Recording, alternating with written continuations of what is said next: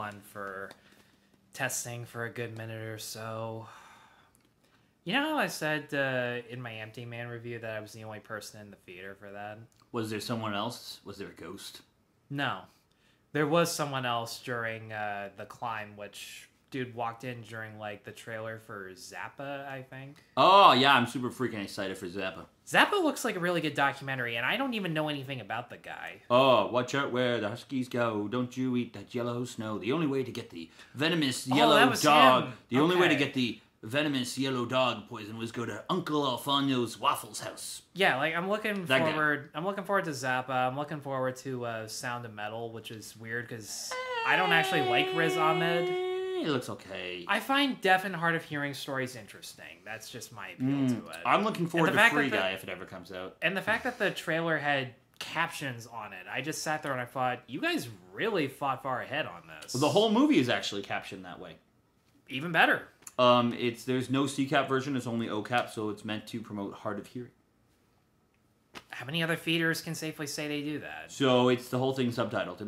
I think it's neat. No, I actually totally emailed my boss and I'm like, "Where's the normal version?" He's like, "No, this is it." I'm like, "Oh, that's awesome." I feel like an idiot. No, it's like that. It's almost like that deaf movie, The Tribe, where there were no captions and they just said like, "Here's them doing stuff. It's up to you to figure out what it is." That part I really liked about it. Tyler, what things are you doing these days? Nah, not really all that much. Oh. I might take up making AMVs as a hobby. DuckTales AMVs. No, because, like, you know what? That Black is King Beyonce thing, that gave me some ideas. Hey, it takes a long time, but if you can get it out there, it's awesome stuff. It doesn't always take that long. I'm not kidding. I've already made a DuckTales AMV with... Well, when can we see this AMV? Is it link in the description? Yes, but Excellent. it's on Vimeo, and it's a Cats song. Cats are fine. And when I say a Cats song, like I mean from like the musical? yeah. Like the old one, the not 1998 one. one. Yeah, the 1998. All right, so here we go. I really want to know. Did you watch the new Cats movie? No. Do you think that the cat should be anatomically correct in the movie, or just like weird digital blobs? Because like there's argument over that on the internet. It should have been a 2D movie. You know what? It wouldn't it have been awesome if it was a stop motion movie, because the musical itself is already weird enough. Wouldn't you want an animation style that complements the weirdness of it? Only if the person who made Kubo and the Two Strings did it. I'd get behind that. I think that'd be weird. Leica really needs to make a movie that makes money, because yes, they had Coraline and that was it. I read the book as a kid. Is there any book that you read as a kid that just did not translate? Because like Caroline did not translate from the book. They're both good in their own right, but they're very different. You know what I mean? Lord of the Flies is a really hard one to translate. I watched. Is there a Lord of the Flies movie? There are a couple. There's one in black and white from the 60s, and there's a 90s one that is truly terrible. I think I might have watched the 90s one in like grade 9 English or something. If it was colored and American kids as opposed to British kids. It was American kids, yeah. Okay, that's the 90s one. Piggy Boy was like, what is going on here? I felt like I'd rather read the novel. I'm just glad they haven't adapted the John Steinbeck's Pearl yet. Oh my goodness. Oh, that would suck. Yeah, like, usually when I see adaptations of stuff I read in school, it's usually fine. Like, Holes was great. Oh, I forgot that was a book. I freaking love Holes.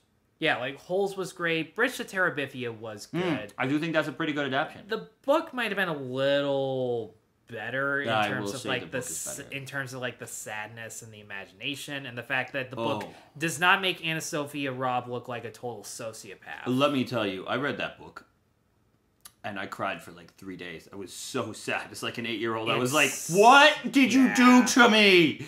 I was like, and then I read it again and I was extra sad the next time because I knew what was coming. Yeah, there's one adaptation that like, look, here's the thing. If I didn't like the movie, I probably wasn't going to enjoy the book or whatever. At least I think it's based on a book.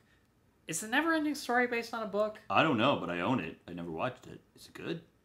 I never liked it. It's got the dragon or something. It flies around and like the story never ends or something, even though there's 3 of them.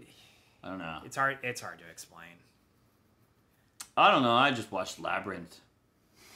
I've never actually seen Dark Crystal or Labyrinth. Dark Crystal's great. Labyrinth is awesome. David Bowie sings a song while walking and flipping around gravities on like this weird stair thing. It's super dope. And there's like a Baby Kidnap song. I freaking love the Baby Kidnap song. See, that I knew. The magic babe. The babe with the power. It's so awesome. Hoggle's great. Honestly, there's some really great characters in there. I'm just gonna have to take your word for it. Like, I had nothing against puppetry in movies, but I just didn't see that much growing up. Oh man, I was super into the Muppets. So like, this was my thing. Like, we watched the Muppets and Sesame Street and anything with puppets in it. I watched more Sesame Street as a kid than I did Muppets. Oh, and like, watching Elmo and Grouchland, boy, you want to talk about giving a kid nightmares. Oh, I saw the review of that from the Nostalgia Critic, and I was like, wait, he covered it? Someone did, but it looked terrifying. Oh, it really is. Like, right down to the point that Ernie and Bert keep pausing the movie whenever Bert is freaking out, and Ernie's just like, oh, it's okay, Bert. We all know that Elmo is going to succeed in the end. That's a really good. That's a good Ernie. I can only do Ernie. Like one or two. Oh man, Ernie. I can't really do Bert. I sound more like Squidward when I do it. I don't know what Bert sounds like off the top of my head. Like, I have to hear him, you know? Ernie. I'm going to take a shower. Have you seen my antibacterial soap? No, Bert, I haven't. Can you sing the Rubber Ducky song? No. Oh, I really want you to sing the Rubber Ducky. How many views does this have to get for you to sing the Rubber Ducky song? That's not going to happen. Besides, we're just testing this out, and at this point, it's going to be a full-length video. I doubt that. I mean, plus, I don't have enough storage for 2 20-minute videos. Fair enough. Should we end the test then? Yeah, might as well. All I right. mean, don't get me wrong. I'll probably put this up anyways, just to give shits and giggles, and a much shorter version of the last one that we did. Last one was epic. Last one we did was epic. Just I did an impression without knowing things. Yes, you did, Gilbert. Yeah, I don't know if I can do it again because I don't know what it sounds like off the top. I can't do it. You did it a hell of a lot better than me. I don't even know that I was doing it. I was just angry. Yeah, I was just angry. I don't know. No, that was perfect though. Anyways. Yeah. Thanks. Hi. Bye. Bye. Bye. Hi. Rawhide. My bicycle?